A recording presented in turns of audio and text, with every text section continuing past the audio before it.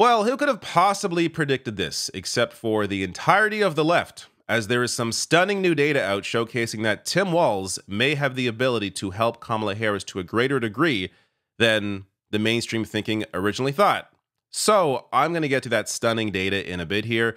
I'm also going to get to comments from Barack Obama at the DNC last night, where he briefly discussed Tim Walz, as that was a fun clip. But first here, so before I get to the Tim Walz portion of this, this is from FocalData. This is their polling between Harris and Trump. So it's from the same poll, the Walz data that I'll get to later. But here they have Harris and Trump, both head-to-head or in a five-way race. I gotta say, I don't really know the point of these head-to-head races unless third-party candidates aren't on the ballot. If they're going to be on the ballot, why even cut them up like this? Like, it should be the five-way race in every poll, or it should be whoever's going to be on the ballot in that state should be in the poll. That makes the most sense to me. So the head-to-head stuff really just shows you, I guess, where some of the support's being pulled from. So when it comes to Arizona, for example, so Harris is leading in 5 out of 7 swing states. She's losing in Arizona in both the head-to-head and the five-way. But you see here, Kennedy is polling at least about a point more from Trump in the five-way compared to the head-to-head. So in the five-way, Harris is only down by a point compared to Trump, and the head-to-head down by a few points. So again, just going to what I discussed in a previous video, where Kennedy is appearing to pull more, at least a bit more, from Donald Trump. But so Harris is losing in Arizona and Georgia in this poll, in both scenarios, but winning in Michigan, Nevada, North Carolina, Pennsylvania, and Wisconsin. This would win her the election. So good news so far. So the Georgia numbers I'm kind of surprised by, because even when we get to the favorables, they just seem really out of whack compared to the other states. But let's move on to that. So let's start with Donald Trump's net favorables. So again, same data, or same polling outlet FocalData here. Georgia, he is +6, which again seems like is an outlier here. Arizona -5, Pennsylvania -8, North Carolina -9, Nevada -10. There are 2 Nevadas. One of these are Wisconsin, so it's either the -11 or the -10. And Michigan here, -13. Compared that to Kamala Harris, where she's only down in Georgia. So Trump down across the board except for Georgia. Harris only down in Georgia. Everywhere else, she is Michigan +7, Nevada +3, Pennsylvania +2, Wisconsin +1, Arizona even, North Carolina even, which is a good place to be. Again, this shows potential for growth in these swing states. Georgia, again, I don't know. I'm not sure what's going on with Georgia here. It feels bizarre to me that it would be this much of an outlier, but there it is. Now, let's take a look at the VPs.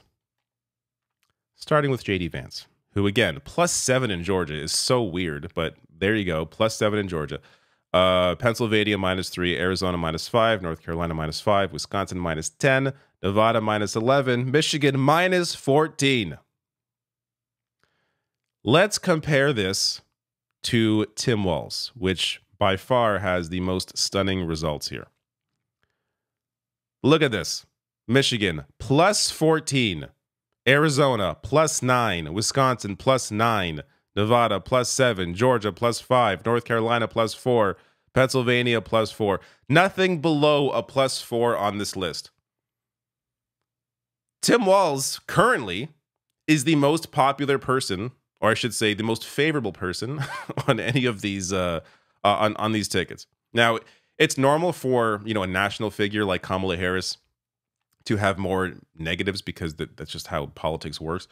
But for Tim Walz to be doing this well, especially in the states that matter, shows you that he has the ability to help Kamala Harris in these incredibly important states. My guess for why he's maybe at a +4 in Pennsylvania compared to, or I should say, I think he's a +4 because Josh Shapiro is probably who a lot of Pennsylvanians wanted to be Kamala Harris's VP. But still, +4 when you got snubbed, still pretty good. Now, I want to show you some comments here from Barack Obama. during his speech last night. She'll work on behalf of every American. That's who Kamala is. And in the White House, she will have an outstanding partner in Governor Tim Walz.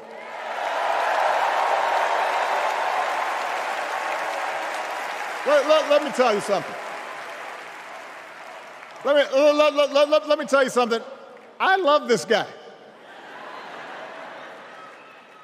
Tim is the kind of person who should be in politics. Born in a small town, served his country, taught kids, coached football, took care of his neighbors. He knows who he is, and he knows what's important. You can tell those flannel shirts he wears don't come from some political consultant. They come from his closet, and they have been through some stuff. This goes to one of Tim Walz's biggest advantages over not just J.D. Vance, but other politicians at the national level generally. His authenticity. Tim Walz is the real deal. And it is incredibly tough to find someone like this at the national level. Most politicians that have to get to the kind of level that Tim Walz is at as a VP pick, you have to sell out. Generally, that's how things have worked for a long time. But Tim Walz has not. He's a guy who has spent most of his life in a different career, is a veteran, was a high school teacher, then got into Congress, and has been doing that since 2006. Yet, check this out. If you're not aware of this to me is maybe the most impressive thing about Tim Walz, and really shows you how real this man is. According to Fortune, Tim Walz's net worth is less than the average American's. Together with his wife, Gwen, his net worth is $330,000 per the Wall Street Journal. This shows you his focus in life has not been acquiring wealth. His focus has been service. Do you understand how incredibly rare it is for someone like this to, first of all, be in Congress just generally, but to also get picked to be on a presidential ticket? This is wild. You will never, it is very unlikely that you will have the opportunity to vote for someone like this on a ticket, on a presidential ticket ever again. Because it just doesn't happen. Someone like this just does not get to the kind of power that Tim Walz is getting close to. So, like, this goes to, again, how the reason why authenticity matters is because this is somebody who is actually able to relate to the problems of everyday people. Someone who has spent his life in service interacting as a high school teacher, as a congressperson, as a governor, with real people.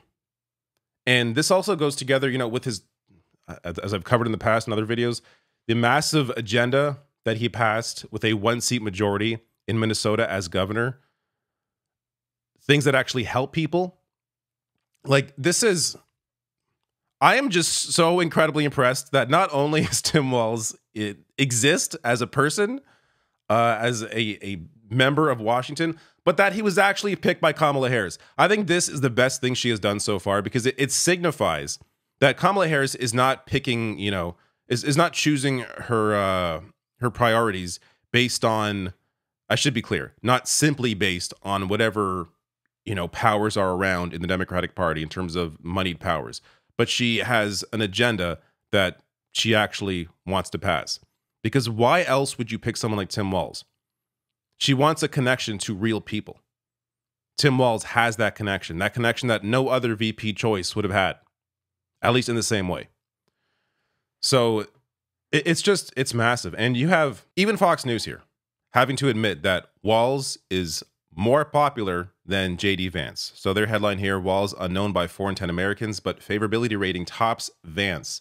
So approximately 4 in 10 U.S. adults don't know enough about Walz to form an opinion, compared to 3 in 10 for Vance. Now, the headline doesn't even give you the full picture here. So this is the Associated Press NORC Center for Public Affairs research poll. So Walz is currently enjoying a higher level of support among U.S. adults, maintaining a 36% favorability rating compared to Vance's 27%. This is compounded by Vance's higher unfavorability rating among those polled, with 44% holding an unfavorable view compared to Walz at 25%. This means Walz is a plus 11 overall compared to Vance, who's a minus 17 overall, which is a spread of almost 30 points. Now, it's impossible to really know the impact that a VP choice has on a ticket, but if there's going to be an impact, it's going to be in this sort of matchup where the two are just so far apart in terms of favorability, where Walz is clearly more liked than JD Vance is.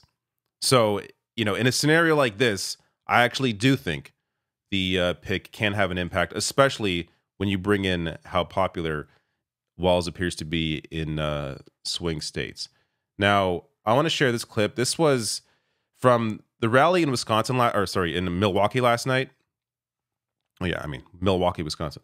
While the DNC was going on. So DNC happening in Chicago, this happening in Milwaukee. This rally was held at the same stadium or the same arena that the RNC was held at. Yet it appears that the crowd may be bigger at this rally compared to the RNC. Now, I don't care about comparing crowd sizes too much. I don't think it means a whole lot, really, in the grand scheme of things. But some people do care about that, so you can imagine Trump won't be happy about this. But here's some comments from Tim Walz. And J.D. Vance, he writes the foreword for the architect of the Project 2025.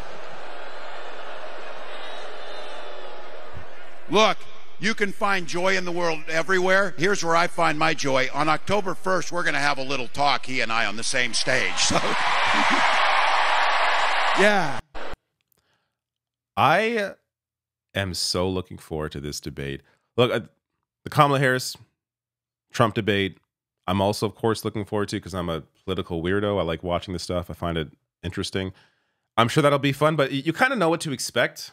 Like, Trump's going to be ridiculous and an idiot and lie the entire time. Kamala Harris, I think, will do a pretty good job. Who knows? Kamala Harris was great in that primary debate in 2020 against Joe Biden, and then didn't really show up the next few debates. But when it comes to a one-on-one, I think this is kind of where Kamala Harris shines. I think she'll do great against Donald Trump. But when it comes to Tim Walz, JD Vance, I just don't like. I don't really know what to expect. I kind of know what to expect in terms of I think Walz is going to do a lot better.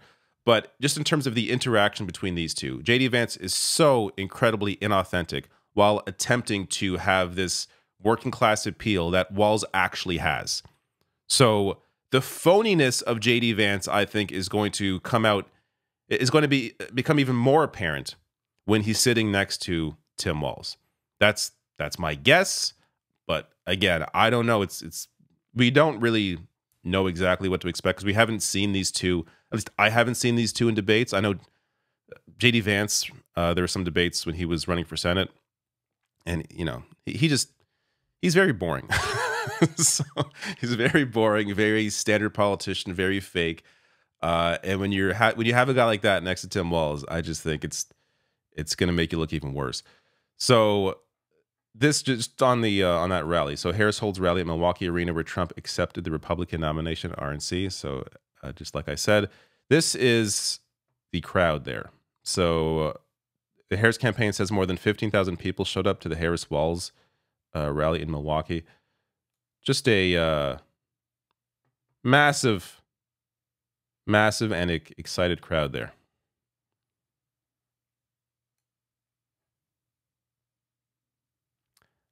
I don't have clear numbers on the RNC. That I think they were saying they had said that 20,000 people were attending. I don't know if that means they were actually in the seats during the speeches at the RNC. But if you go back and look at some of those images, they don't look full. And the way the stage is set up is different as well. So that this just appears to have more of an ability for people to sit. But I don't know. Regardless, who cares? Whatever crowd size. It's just this is the kind of thing that gets under Trump's skin